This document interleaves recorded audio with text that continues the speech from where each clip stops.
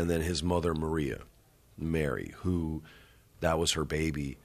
And she treated him the way most Puerto Ricans treat, their only babies. So they were very, very night and day. Very night and day. Did you ever meet either one of them? Oh, my grandma Mary I knew really well. I didn't have the best relationship with her because she would always just talk shit about my mom. And I'm like, this is the lady that's raising me. And I'm flying back there and I spend more time with her than you. Are you sure you want to go down this road? All right, you committed. How old were you? She passed away? She passed away just a few years ago. And so you didn't get to ask her as many questions as you would like? I did, but he was taken away in such a horrific manner that she was never equipped to deal with that. What do you mean? What do you mean? Any question I ask about my father, oh, Freddie, your father, he is so perfect. He never did anything wrong. Not a single problem, never. He never did anything bad. Always listen. Right. And I'm sitting there like, yo, I've heard so much shit from all his cousins. But she couldn't wrap her head couldn't go around there. it. And I understood that. Totally. So I never blamed her for that. The mom stuff was what I always kind of held Right. against her. I'm like, she's a really cool chick. Yeah. And you talk a lot of shit. She doesn't. Yeah. So I'm trying to figure out who's good and who's bad here. I figured it out. Yeah. So, yeah, I couldn't get any truth from her. Couldn't get any truth from my papa, who I loved very, very much. But he couldn't deal with it either. He was my grandmother's brother. Right. His name was William Ramirez. And that's what I used to write scripts under, because if it was Freddie Prinze, execs would be like, fucking that'll suck. And then they read William, and they're like, whoa, this is really good. And then I go, ha-ha, fuckers. And he passed away also? He passed away. He was a butcher in San Juan. He was badass. And then my uncle, Ron de Blasio, who wasn't blood, but he was my father's manager. He was Richard Pryor's manager. Right. He's Fluffy's manager right now. He was George Lopez's manager. A lot of musicians and shit. He was the first cat to ever really sort of break it down for me and give me some honesty and some truth, and answer the hard questions that I know he didn't want to answer. Right. But no one else in my family could step up at that time. They were all going through their own stuff, man.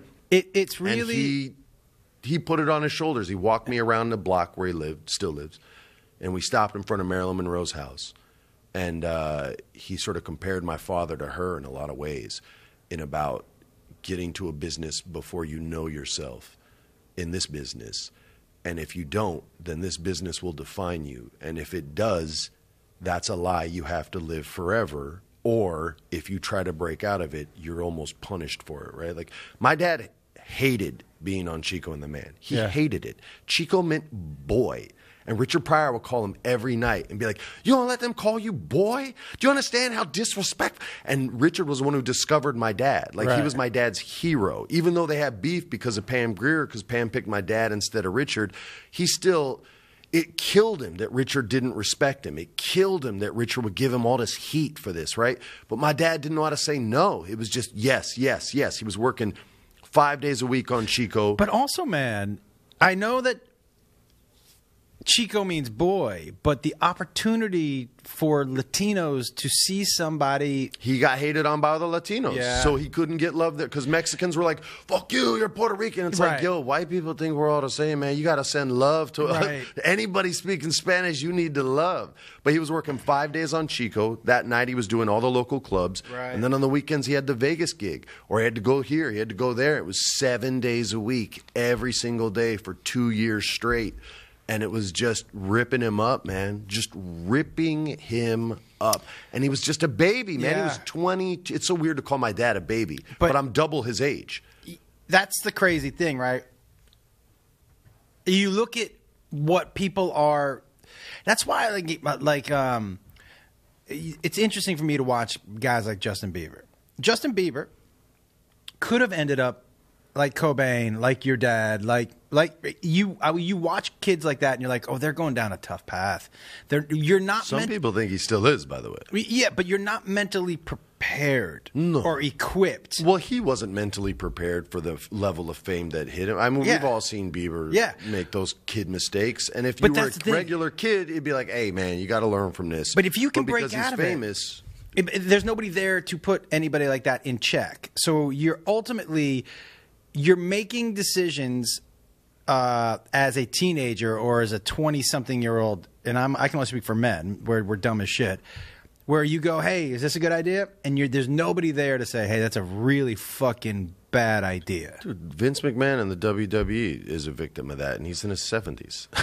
Yeah. I think it's a great idea. Oh, yeah, that's great. And then I'd be the one guy in the back like, hey, man, that sounds real shitty. Yeah. And he'd be like, what? And I'd be like, well, let me pitch what you just pitched to you. You tell me. Yeah. And then I would kind of like break it down. But you have to have someone like that. My old man didn't have anybody like that. And they were seeing his talent as a huge opportunity to make money. Not in a bad, gross way, although I'm sure there were some people in that circle. But there were also other people that just thought he could handle it because he wasn't very honest with people. He was very, even with like Jay Leno, who was his closest friend, Jay's told me before, he's like, there were nights where I literally felt like I never even knew him.